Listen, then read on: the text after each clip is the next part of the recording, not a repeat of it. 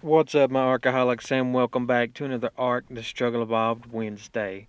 Have you ever wondered what would happen if you bred a red and blue Argentavis together? Well, stay tuned to the end of the video, and we're about to find out. Now, before we get into this video, it is kind of like a how-to guide on how to hatch a Argentavis egg. If you want to know the setup with the air conditioners, I'll be more than happy to tell you. But other than that, we're going to go ahead and skip on over. I hope you enjoy.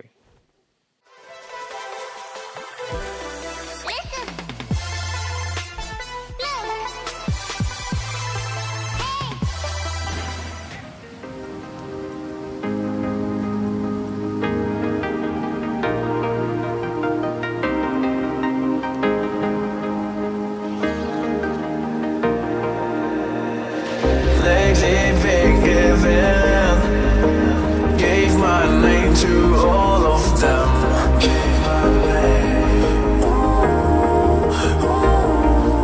And the worst of it all is that I can't keep my heart straight. And the worst of it all is that I can't keep my heart straight.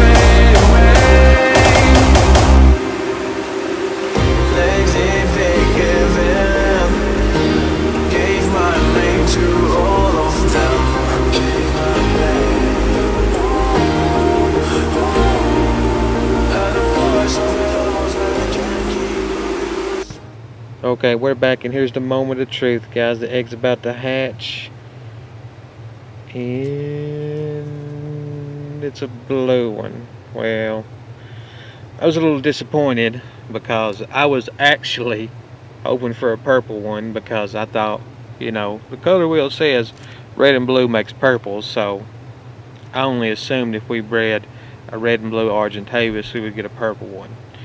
I guess it doesn't work like that. So we got this little blue Argentavis, which is pretty cool, and basically you just keep feeding it raw meat and it'll keep growing, and that's basically how you breed two Argentavises. We didn't get the color we wanted, but at least we got us another Argy. That's going to be it, guys. I do appreciate you for watching. If you did enjoy the video, make sure to give us a thumbs up, and if you're not already a member of the country club, make sure to hit that subscribe button. We will love you forever. Also, don't forget to check out my man Turtle Hermit over at Hermit Gaming. Drop him a sub, I'm sure he'll love it. We will. See you in the next one.